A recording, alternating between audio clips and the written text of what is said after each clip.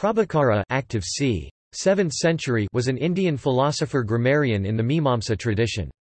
His views and his debate with Kumarila Bhatta led to the Prabhākara school within Mimamsa.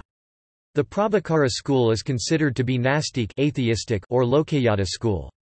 Kumarila said, for in practice the Mimamsa has been for the most part converted into a Lokayata system, but I have made this effort to bring it into a theistic path. Salakanatha wrote commentaries on Prabhākara in the 8th century.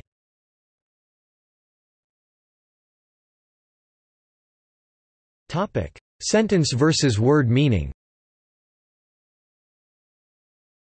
One of the views of the Prabhākaras is that words do not directly designate meaning, any meaning that arises is because it is connected with other words anvatabhidana, anvita.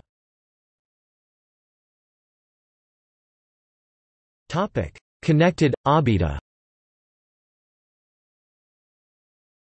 Denotation. We know or learn the meaning of a word only by considering the sentential context which it appears. We learn such word meanings together with their possible semantic connections with other words. Sentence meanings are grasped directly, from perceptual and contextual cues, skipping the stage of grasping singly the individual word meanings. Motilal 1990-108. This is very similar to the modern view of linguistic underspecification, and relates to the dynamic turn in semantics, which opposes the purely compositional view of arriving at sentence meaning.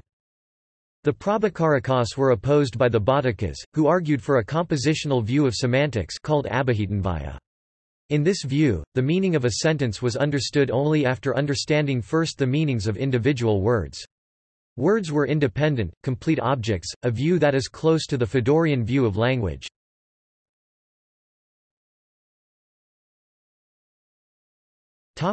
See also: Triputa Prabhākara's doctrine of triple perception, Kyativada, Anubhava Hindu thought. Notes